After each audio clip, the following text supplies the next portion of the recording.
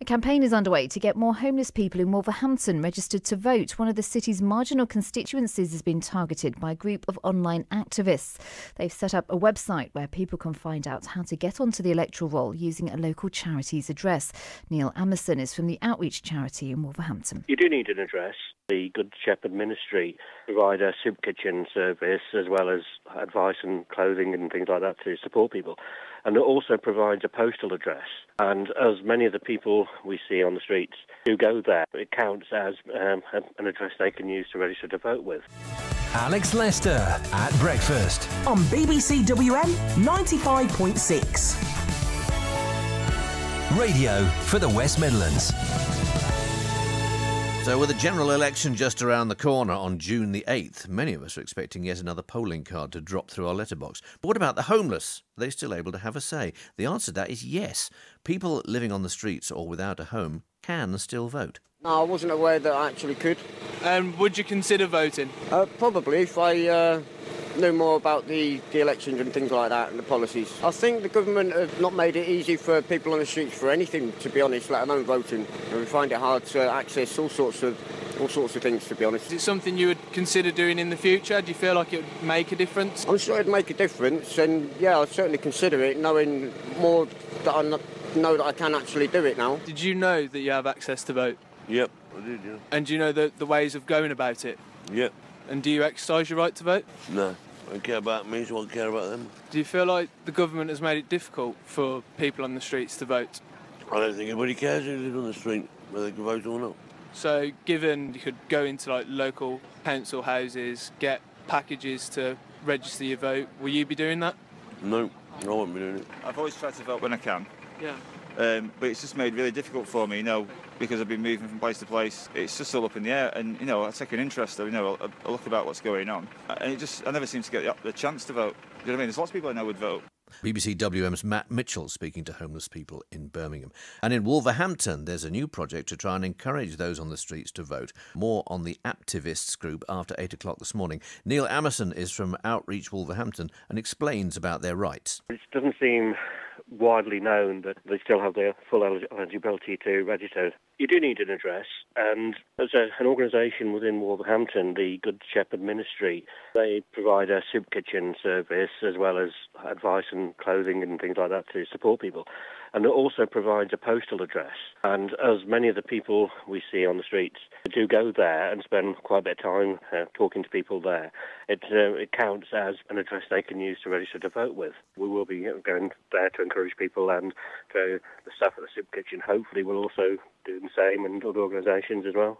Part of the new project is focusing on marginal seats, so where the incumbent MP has a small majority. One of those is Wolverhampton South West. The prospective Conservative candidate for that seat is Paul Uppal. Good morning to you, Paul. Good morning, Alex. What do you think of this push to get more homeless people voting then? Well, I think obviously one of the important points is that people who are homeless can feel disconnected from society, but I think there's a broader picture here. We've still got issues with the general population voting as well. Turnout has gone down on elections. Obviously, we had a bigger vote with Brexit last year. It sort of animated everybody. But I think the broader thing I would say, it's about how, in terms of government and in terms of working with local authorities, we can actually get more people who from a homeless situation into accommodation. Right, let's actually just concentrate on this if we can. This whole thing about, we're just going to talk about homeless people voting. Okay. So how do you think they can make a difference in Wolverhampton South West? It is a marginal. It's about, obviously, them connecting and then feeling as though they can actually vote and feel as though they're part of society and connected. So the Good Shepherd Ministry, which you mentioned there, which does food banks, I've actually spent a day there and seen some of the work that they do. And any process that can help people feel engaged with the election and feel that it can actually change their lives can be a good thing. Now, you're the prospective Conservative candidate for the seat. If you get more people, homeless people, voting, do you think they're Conservative voters? Do you think they're part of your constituency, if you like? Look, Alex, I'll tell you one thing I've learned in my life. You can't judge voters or stereotype them. What you can do as a Member of Parliament or as a prospective candidate is do the best for your constituents. And I would just broaden it out slightly, it's not just churches who provide voluntary services. I'm a trustee of a Sikh temple, and 2 to 3 times weekly, they do also provide food for homeless people and provide support as well. So I think as long as people can see that you're doing a decent job and doing your best, then you can connect with voters whether they're homeless or whether they're accommodated. So in a nutshell, Paul, you just want as many people as possible to vote, no matter what their background. Well, whatever their background, I want them to feel as though they're connected and part of the process, and they should activate their vote. I mean, look, people have given their lives so that we can vote in this country. I don't think we should take it lightly, and anybody who can, I think they should exercise that opportunity at the first chance they get. Paul Uppal, thank you very much indeed. And Rob Morris, the current Labour MP, is standing down at the next general election. With a general election just around the corner on the 8th of June, many of us are expecting yet another polling card to drop through our letterbox. I was saying just a few moments ago, this whole thing, oh, right, is it another election? Oh, and what about the homeless, though? Are they still able to have a say? Well, the answer to that actually is yes. People living on the streets or without a home can still vote. No, I wasn't aware that I actually could. Would you consider voting? Probably, if I know more about the elections and things like that and the policies. I think the government have not made it easy for people on the streets for anything, to be honest, let alone voting. And we find it hard to access all sorts of things, to be honest. Is it something you would consider doing in the future? Do you feel like it would make a difference? I'm sure it'd make a difference, and yeah, I'd certainly consider it, knowing more that I know that I can actually do it now. Did you know that you have access to vote? Yep, I did, yeah. And do you know the ways of going about it? Yep. And do you exercise your right to vote? No, I don't care about me, so I care about them. Do you feel like the government has made it difficult for people on the streets to vote? I don't think anybody cares who lives on the street, whether they can vote or not. So given you could go into like local council houses, get packages to register your vote, will you be doing that? No, I won't be doing it. I've always tried to vote when I can. Yeah. But it's just made really difficult for me, because I've been moving from place to place. It's just all up in the air, and I take an interest, I look about what's going on, and I never seem to get the chance to vote. Do you know what I mean? There's lots of people I know would vote. BBC WM's Matt Mitchell speaking to homeless people in Birmingham. Now, a group of online activists called Apptivists are trying to spread the word. They're focusing on helping homeless people in 30 marginal constituencies, including one in Wolverhampton, by providing online resources to get people without a home address registered. Tom Smith is the co-founder of the group called Apptivists. Good morning to you, Tom. Good morning. Now, are people surprised to find out that homeless people can vote? Yes, as was I a few months ago, really, when I first came across the concept. It's something I've never really had to think about. But, people are very, very surprised quite often. Why is it more difficult, then, for homeless people to register? Well, everyone else can register online, even people who no longer live in the country, the expats. They're given a helping hand by the government to register online. But homeless people have to fill in an extra form, which is the local connection form. And they can only get that by printing that off from online and then posting it in to register. So it's an extra barrier for homeless people who probably don't even have a printer anyway. Now, have you had a background of homelessness, Tom? Because I just wondered why you decided to get involved in this. No, I don't have a background of homelessness. I'm very, very fortunate. I mean, Apptivists were a group of academics, doctors, activists who believe there should be a much greater equality in this world. And it's more about humanity. Everyone in this society at the moment must see the homeless issue that we have on the streets, whether you're walking down Brighton or through Wolverhampton. And to just turn a blind eye is not possible. And if you've got the privilege, then you should do something about the inequality in this country. Now, therefore, is this a political organisation, really? No, not at all, not at all. We are purely non-partisan. This is purely about empowering homeless people to vote. It's more about humanity than politics. Why are you... So being kind... I just wonder why, in that case, you're targeting marginal constituencies then with helping homeless people. Because there are homeless people all over the place, unfortunately, aren't there? There are indeed, and we have general advice there as well. The unfortunate thing is we are a small organisation at the moment that are trying to raise awareness, and with a snap election, we haven't been given much time to organise anything greater.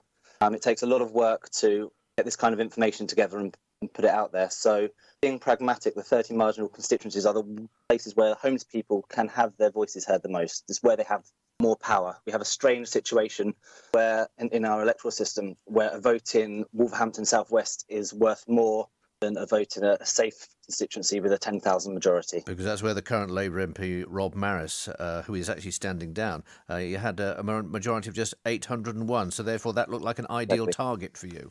Yes. So it's about empowering people in that area, saying, look, you can vote. The government might be making it hard for you to register, but we're here to try and make the process as easy as possible. Give you places, if you do not have an address that yourself that you can use, you can go to use. So, for example, in Wolverhampton South West, it's Good Shepherd Ministry.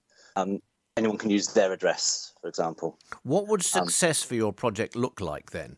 Increased numbers of voter registration. It's as simple as that. We don't have concrete figures of nationally who is registered to vote when they don't have any address. We're guessing, or we have some information, say it's roughly around about 600 probably out of the over 400,000 people with no fixed address in this country. So even doubling that number would be an amazing achievement and would show the government that actually there needs to be equality for people who are homeless or have no fixed address, and they need to be able to register to vote simply online, just like everyone else can. Now, the thing is, if you're homeless, you're very much cut off, aren't you, from society? So do you think, or do you find that homeless people are in possession of all the facts when it comes to, wanting to vote, register to vote, and then who to vote for? No, indeed, they're not in possession of all the facts. It can be very hard to get information when you're on the street. Your best port of call is generally the local library, which are generally very good for people who have to get online, find information out. But it's not as easy as for everyone else that has a permanent internet connection, a smartphone that's always got charge and credit. So it is very, very difficult. But just because they don't have access to the information everyone else gets doesn't mean they shouldn't be able to exercise their right to vote. It's just that you say you're not party political, but I just wondered whether or not, that as I was told by the Conservative prospective parliamentary candidate for Wolverhampton South West in the first hour of the programme, that obviously it was a broad stereotype, but I just wonder, with a marginal constituency like that, with a majority of just 801, the fact is that possibly homeless people registered to vote are more likely to vote Labour than they are Conservative. Or they're more likely to vote UKIP, or they're more likely to vote Lib Dem. That's not our concern. We don't really want to talk about party politics or anything along those lines. It's purely about trying to empower homeless people as best as we can in the short timescale we've been given. Tom Smith, thank you very much indeed. Tom Smith, co-founder of a group called Apptivists. So I'm sure we'll have more on that as the story develops. It's absolutely fascinating. There's so much going on, and it's just, it's not as straightforward just go out, the ballot paper may have dropped on the mat or whatever, go out and vote, etc. It's a lot more difficult if you're homeless, but it is actually possible, which is certainly interesting to hear.